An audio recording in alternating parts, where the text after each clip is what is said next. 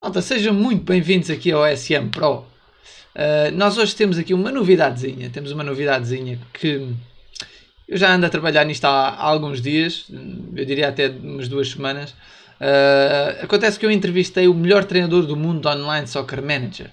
Ele é um treinador sérvio e atualmente é o campeão do mundo de 2019 e 2020. Foi o primeiro treinador da história a ser campeão 2 vezes seguidas no OSM. Campeão do mundo, dois anos consecutivos e 2 vezes, porque até então nunca tinha havido um campeão do mundo 2 vezes, ser 2 vezes campeão do mundo, ainda por cima seguidas.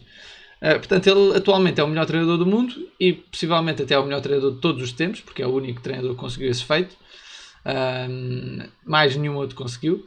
O nome dele é Manager BL e é top 10 mundial também no ranking de pontos de treinador. Vai ser o primeiro vídeo em inglês do canal, malta. Aqui do OSM PRO vai ser o primeiro vídeo em inglês.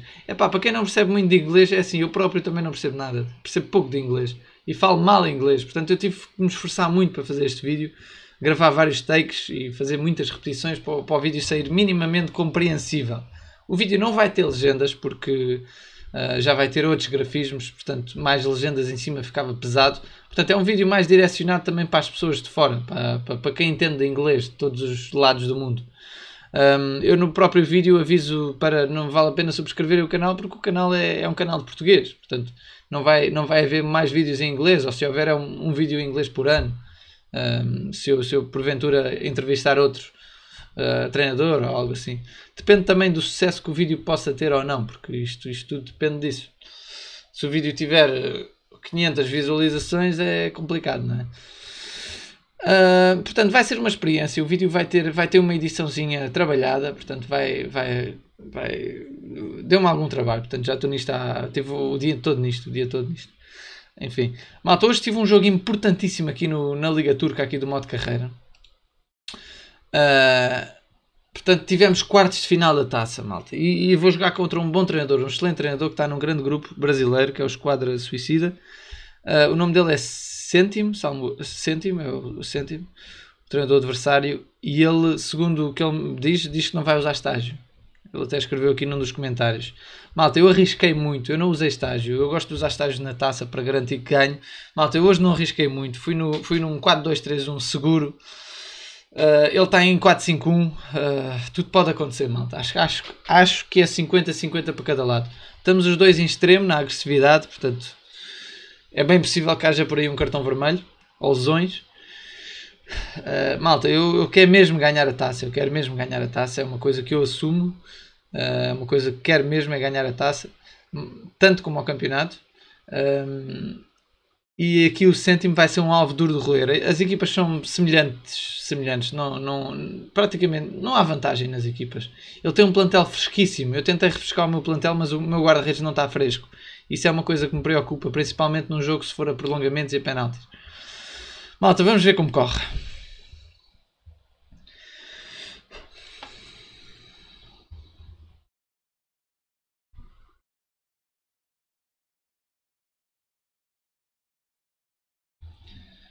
Dois amarelos para cada lado.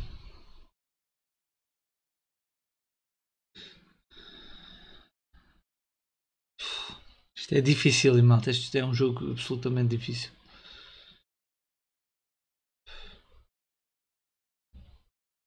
Bora lá. Prolongamento.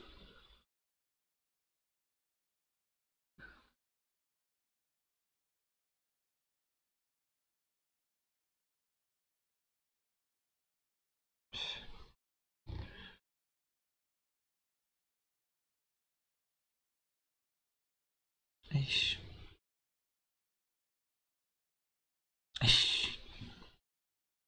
Saiu o Greenwood ainda por cima, que é o meu melhor jogador. Malta, tudo pode acontecer.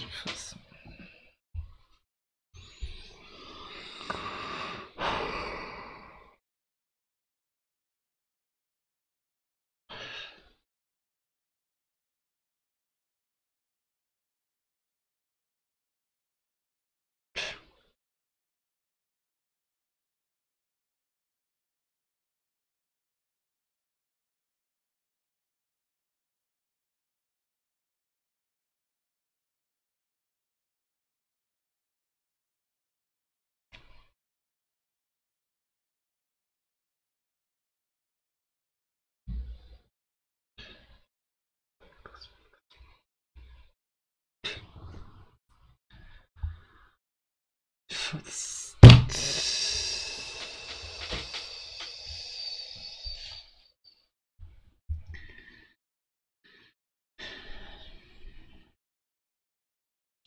Bem, malta, fomos eliminados da taça. Foda-se. Isto é revoltante. Eu devia ter usado estágio, não é? Estou mais que arrependido.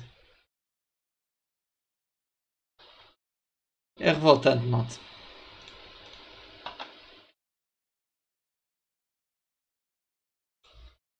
Em penaltis. Epá, isto é indecente. Isto é até criminoso isto acontecer, não é? Isto é uma vergonha no OSM, isto é uma vergonha isto acontecer.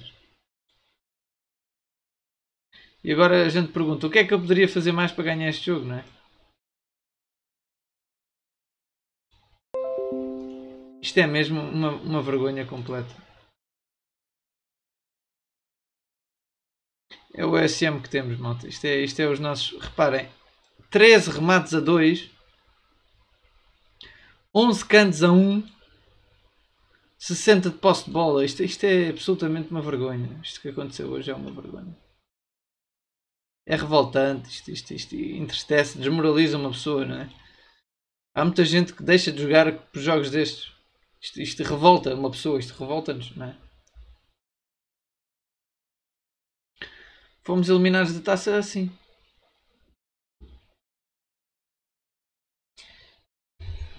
Eu não tenho palavras.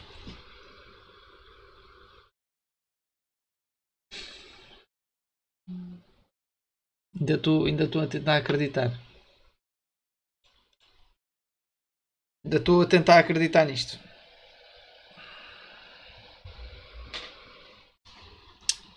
Buscar o telefone. Ai, meu Deus.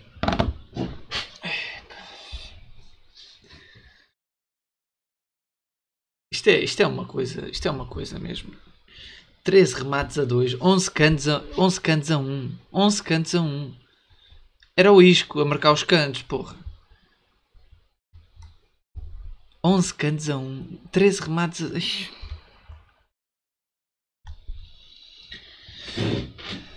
Bem. Tem que seguir em frente. Bem, malta, o próximo jogo é contra o Konayaspor. O Konayaspor está a 5 jogos pelo menos sem ganhar. Eles estão em 16º, portanto é um jogo em casa, eu sou obrigado a ganhar, não há outra coisa que eu possa fazer. Malta, aproveitem bem este evento, está a ver. É para treinar os jogadores mais rápido e para melhorar o estádio muito mais rápido. São só 4 horas para melhorar o estádio. Malta, eu vou fazer aqui 2 amigáveis com 2 táticas. Já sabem que podem deixar as táticas nos comentários. Eu não consigo dizer todas, eu estou a receber muitas por dia. Eu até gostava de dizer todas, mas não posso. Malta, vou começar com uma do Diogo Ramos. Um abraço aí para o Diogo Ramos. É um 3-3-2-2. Eu escolhi esta tática, malta, porque ainda não jogámos com ela aqui no canal. E eu próprio não tenho o hábito de jogar com ela.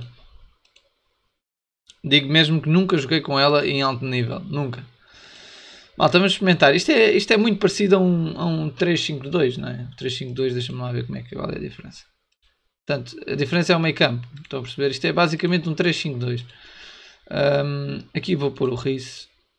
Bem, eu estou tão chateado com este resultado, malta, nem consigo pensar noutra coisa. Somos eliminados da taça de forma mesmo vergonhosa mesmo. Isto o jogo...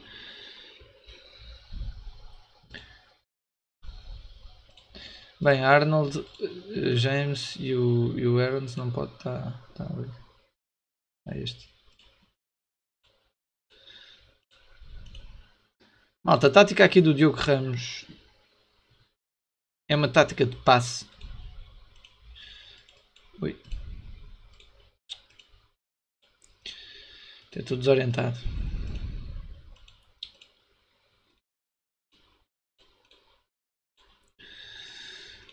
Uma tática de passe, mas viram o que eu disse no início do jogo, malta. O guarda-redes talvez tenha culpa. Ele não defendeu um golo, não defendeu um golo de penalti. Ele tem 107, era melhor que o guarda-redes adversário que tinha 105. Só que estava cansado, estava a ver de escuro. Eu penso que foi por causa disso. Isto é triste mesmo, é revoltante. Malta, tática aqui do Diogo Ramos. 3-3-2-2 passe. Portanto, tudo no sítio. Aqui é defesa à zona. Armadilha de fora de jogo, sim. Vou meter agressivo. E as barrinhas são 59,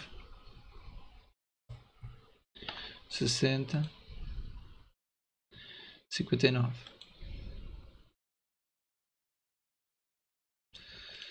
Ok.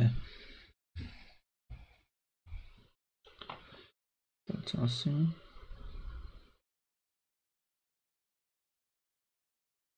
É assim, malta. Vamos só ver aqui os especialistas.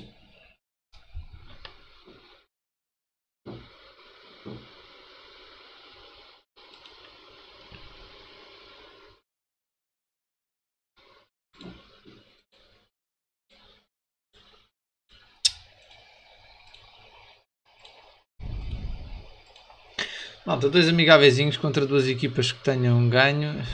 Mas quem ganhou? Aqui não ganhou muita gente. Ganhou o Fatih e ganhou o Istambul. Bem, malta, era a passagem para as meias finais. Ainda tinha dois estágios que podia usar facilmente. Epá, roubaram-me o título. Este jogo roubou-me o título.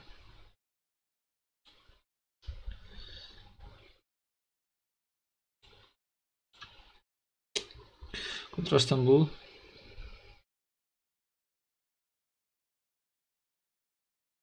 Boa vitória, malta. Com este... um jogo equilibrado. Contra 5-3-1-1. Tática de contra-ataque. Contra a minha tática de passe. Vamos experimentar então contra o Fatih. Aqui já um treinador aqui a fechar as portas. Mal. O Fatih desapareceu, é impressão minha. Está aqui.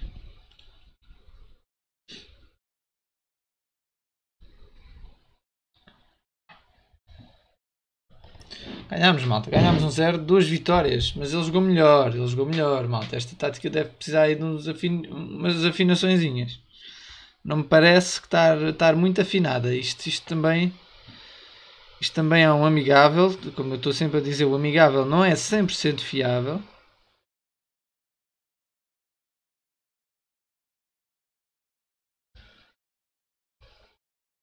Vamos aqui ver outra tática.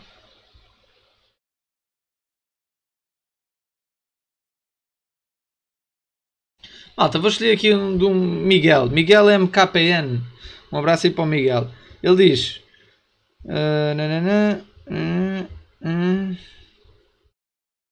Ele diz que este 4-4-2A é um novo... Ele diz que este 4-4-2A é um novo meta. Eu vou já fazer tática. Portanto, ele diz...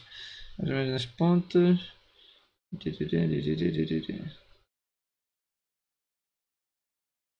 Portanto, joga pelas laterais. Os atacantes atacam. Médios em posição e zagueiros na defesa. Portanto, marcação à zona. Marcação à zona, linha de impedimento, sim, afinal é assim. Aqui vou deixar agressivo e aqui é 80. 80. 79. Aqui o Miguel diz que isto é uma tática que é o novo meta, segundo ele. Portanto, ele diz que tem muita confiança na tática. Mas isto já sabem, depende sempre das ligas onde vocês estão, porque depende também do valor do adversário, não é? Jogar contra adversários que conhecem pouco do jogo, às vezes faz as nossas táticas também parecerem melhores. Vamos aqui. Pronto. Vamos aqui ao 4-4-2.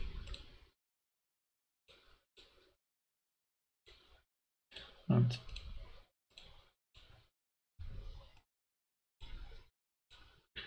Amanhã vê se roda a equipa para... Preciso descansar uns jogadorzitos. Principalmente o meu guarda-redes tem que ser rodado. Já está muito cansado.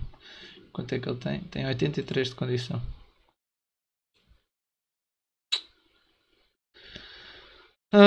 Táticas. Já está tudo. Só aqui ver os especialistas e vamos. Isto, green, calma, vinga, siga. Malta, vamos jogar aqui contra dois adversáriozinhos que possam... Olha, vai o cêntimo.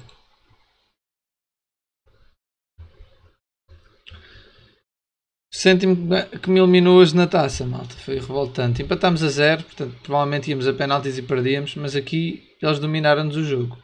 4-5-1 deles dominou-nos o jogo contra o nosso 4-4-2, que segundo o Miguel é o novo meta. Mas aqui não convenceu. Como eu digo, isto ainda é um jogo amigável, mas não convenceu. Eu estou com os titulares e tudo. Vamos experimentar aqui contra o outro treinador. Pode ser este João Vitor. Olha, vai mesmo o Figo Costa, que é um novo treinador que chegou agora há pouco tempo.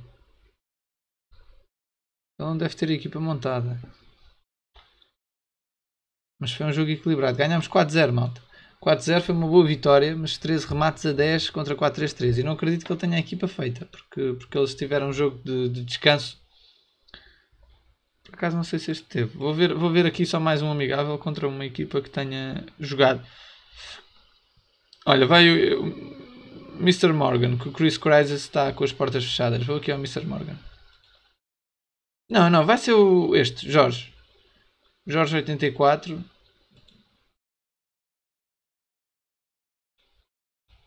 Que empatou 1-1 com o Fenerbahçe.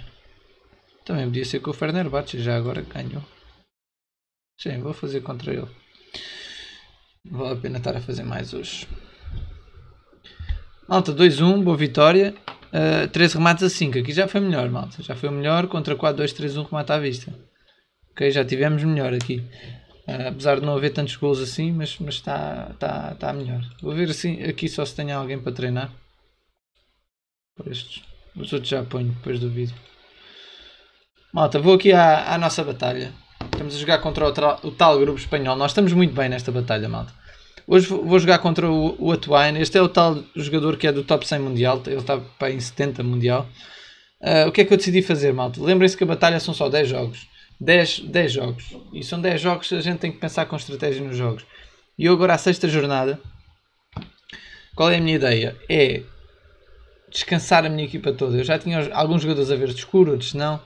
Descansei toda a gente. Os meus 2 ou 3 melhores jogadores de cada posição, tudo no banco. Joguei com jogadores de 60. Portanto, o empatezinho era ouro, mas eu não acredito que saia daqui com pontos, malta. Não acredito.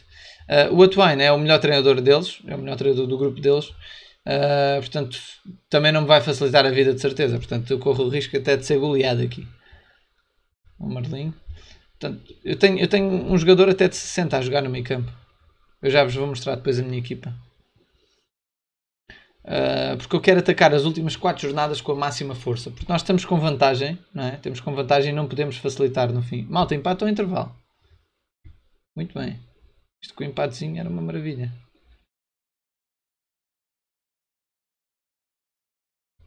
Bora. Ei. Era bom demais, malta. Era bom demais. Pronto. Mas aqui eu já estava à espera. Tinha 10 remates a 2, malta. 10 remates a 2. É justo. Para o adversário é justo, não é? O que foi injusto foi o meu jogo. Eu joguei num 4-5-1 bastante defensivo. Tudo à defesa. Meti o autocarro cá atrás. Tentar o empate. Malta, isto foi o meu alinhamento. Reparem. Estou a jogar com um jogador de 62, 78, cansado. 81, 78, guarda-redes de 78, jogadores de 80, 79. Portanto, estou com uma média baixíssima a minha equipa, não é? E joguei contra o Grêmio, que jogou com os melhores jogadores. Portanto, jogou com os melhores, estão a ver? Eles estão aqui, 80, 90, 80. Ele jogou com o melhor 5 possível, jogou com os melhores jogadores todos. Foi mesmo com os melhores jogadores. E eu estive a rodar. Teve que ser, malta, teve que ser e acho que fiz bem. Reparem na minha equipa. Agora tenho aqui o Messi fresquinho para a próxima jornada. Tenho aqui o meu De Jong fresquinho. Tenho aqui estes 2 defesas fresquinhos, o Lodi e o Godin. fresquinhos. E tenho o Donnarumma que eu descansei. Portanto, amanhã já vou estar com força para o jogo. Deixa-me só ver se tenho aqui algum treino para fazer. Não, 8 minutos também. Faço depois. Malta, vou só ver aqui os resultados. Vitória do Azevedo, que está a fazer uma batalha brutal. Aqui não teve muita sorte. 8 remates a 9. Teve muita sorte, aliás. Mas teve um bom número de cantos. O adversário dominou em tudo, menos nos cantos. O 4-3-3-A contra 4-5-1. 4-5-1 deles é bom, malta. 4-5-1 deles é bom. Aqui o Ricky voltou a ganhar. Também está a fazer uma batalha fenomenal. E aqui já dominou o jogo. Eles já estão um bocadinho desorientados. Já estão a arriscar um 4-4-2 fora, que é uma coisa que eu não recomendo. Aqui o Domesday perdeu contra o Bragantino, Red Bull Bragantino, fora de casa. Portanto, fora de casa também é complicado, malta, sacar pontos a eles. Mas pronto, podíamos ter sacado 2 empatezinhos, mas pronto. A jornada foi positiva, malta. Quem jogou em casa ganhou. Foram 5 vitórias em casa. Nós tivemos 3 jogos em casa, portanto foi positivo para nós. Muito positivo até. Ai, o Cthulhu, que sorte. Malta, o Cthulhu aqui com 4-3-3-B foi dominado pelo adversário, mas já estava a ganhar 2-0. Portanto, isto é estranho. Também dominou nos cantos. Teve mais cantos que o adversário. Malta, foi uma excelente jornada. Vamos ver como é que está. Nós ainda nos distanciámos mais deste grupo espanhol. Portanto, foi muito bom. Vamos ver aqui as batalhas. Estamos a ganhar contra o Red Bull Warriors. Também avançámos na pontuação, a distância que tínhamos deles. Aqui o 50-32 contra o Última Legião. É a nossa equipa que estamos aqui. E aqui contra o Best Algerian Coach. Está muito renhida a batalha. 39-30. Tudo pode acontecer, malta. E é isto. Não se esqueçam de deixar aí o vosso likezito. Não é que as coisas tenham corrido muito laicamente, mas enfim. Foi um dia detestável, horrível. Perdemos 2 jogos muito importantes, embora o da batalha já estivesse à espera, mas o da taça, malta, o da taça, estou doente com isto. Malta, deixa aí a bolinha. Vocês podem subscrever se ainda não subscreveram, e à direita tem os 2 videozinhos que eu recomendo. É o habitual, malta, já sabem. Grande abraço, malta. Se é a primeira vez que nos veem, vão lá dar uma vista a todos no canal. Tem vários vídeos que vos podem ajudar muito mais dicas. Então vá, até amanhã, malta. Um abraço.